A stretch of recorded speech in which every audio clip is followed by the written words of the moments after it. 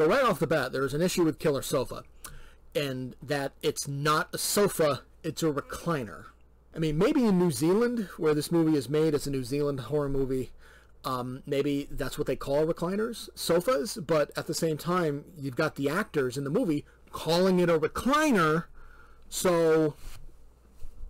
And as we learn, the recliner is possessed by a Dybbuk, which is it's a Jewish demon. And basically the Dybbuk, it like latches onto you until it's like done with you. Of course, this recliner ends up in the household of Francesca, who is Pimio. I'm probably butchering her name. And there's a really weird dream sequence that might not actually be a dream, but I'll get into that in a little bit. But she's sitting in the chair and she's getting aroused. Like, she's doing nothing. Like, she's literally just sitting in the chair. Like, there's nobody around her. She's not touching herself.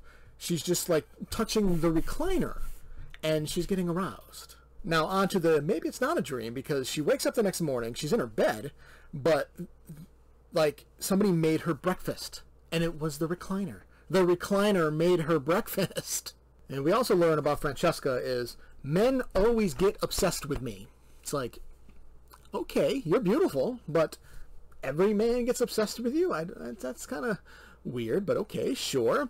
And to like punctuate that, one guy breaks into her flat, and he has sex with her bra and her hat. It is an absolutely ridiculous scene, and thankfully the recliner comes and just takes this guy out. But wait!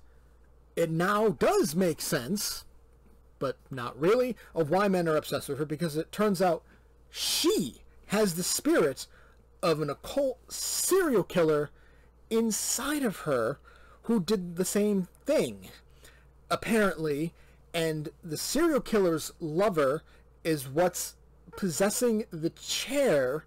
But eventually we see inside of the chair, and there's a body in it with no face, but that person might be dead already, I guess. So he was the one possessed by the other guy, and that's what possessed the chair? I'm not sure. At one point, Maxie, who is Natalie Morris, she gets some, like a fucking piece of glass, like stuck in her forehead. Like it's actually sticking out of her forehead. And somebody says to her, "Are you okay?" It's like, she has a piece of glass sticking out of her head, dude. No, she's not okay.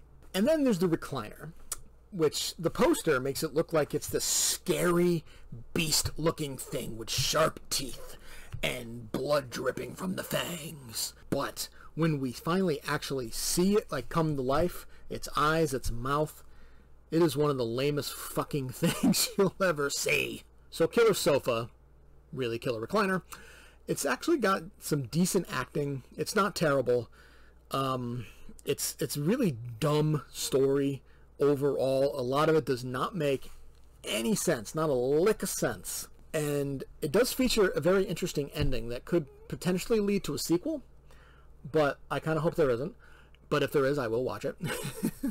And it's got fantastic humor. I did not expect this movie to be as funny as it was. I give Killer Sofa, I'm going to give it 3 shits. Did you enjoy the review? Make sure to leave a like and subscribe to see a new Craptacular Horror review every week. Feel free to leave a comment to discuss your thoughts on the movie, or if you have a film you'd like to see reviewed in the future. Thanks for watching, and I will see you next time.